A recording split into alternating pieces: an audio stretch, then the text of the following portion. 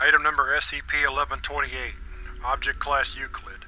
Special Containment Procedures. Written descriptions or imagery of SCP-1128's appearance or videos of the entity breaching See Addendum 1128-3 found outside of the Foundation are to be destroyed, and Class C amnesiacs are to be administered to anyone exposed to such information or showing signs of SCP-1128 contamination.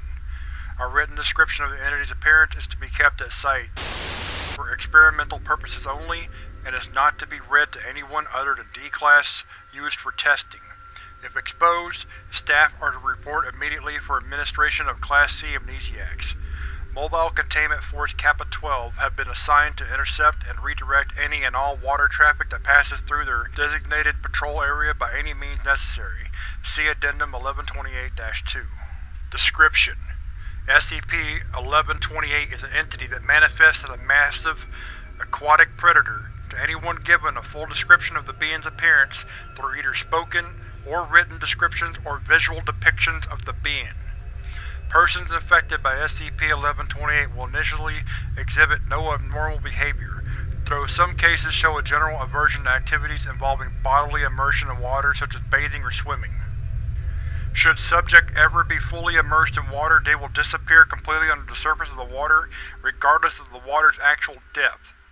In most cases, subject will reappear a moment later in a panicked state and frantically trying to leave the water, while in some other cases the water will become polluted with blood and debris confirmed to be the remains of the subject.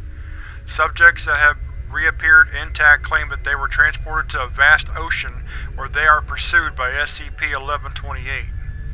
Interviews with these individuals carry some risk of further SCP-1128 contamination, as descriptions of the being's appearance trigger further infections. SCP-1128 infection can be treated with Class C amnesiacs, as it appears memory of the entity or descriptions of it are required for its anomalous properties to take effect. Addendum 1128-1. Testing with infected D-Class have shown that wireless communication devices function normally when used by submerged subjects affected by SCP-1128. See Interview 1128- for details. Addendum 1128-2.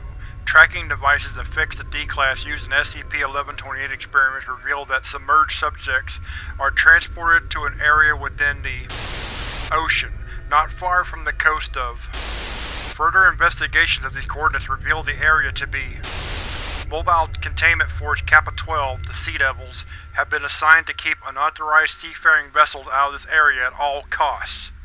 Note: that's where we've been sending those D-Class? How does a short-range device communicator get such a clear signal from that far away? Dr. Addendum 1128-3.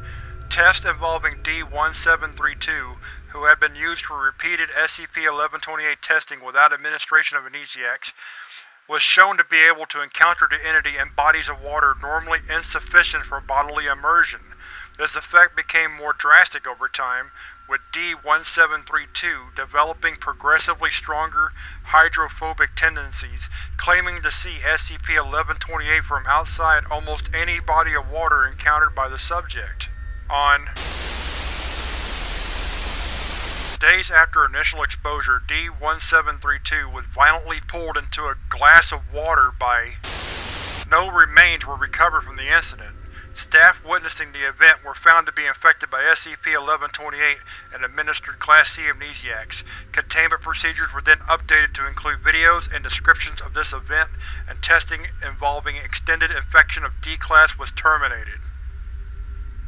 Experiment Log 1128. Experiment Log 1128-A-1.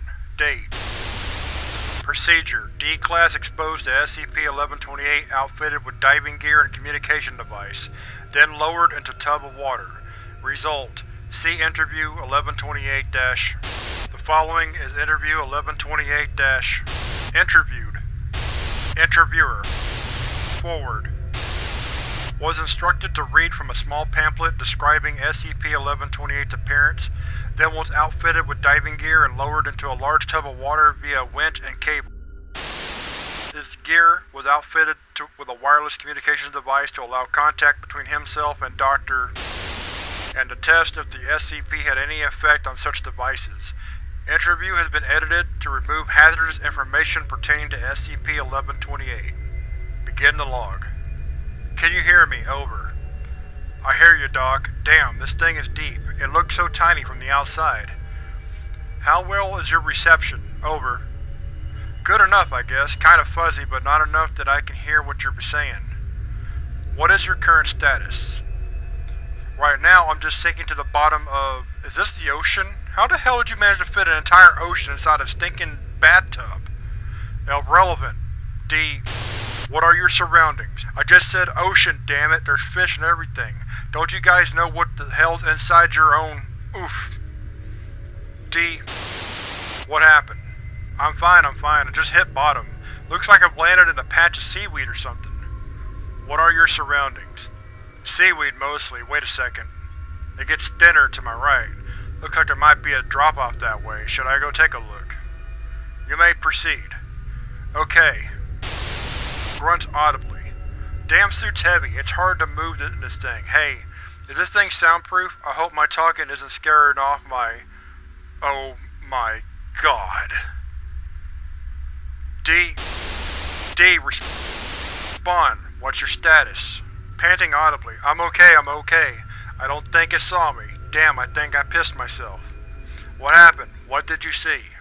Scariest damn thing I've ever seen. Some kind of big-ass... Description's been redacted. Wait a second. That's the thing from that stupid booklet you gave me, isn't it?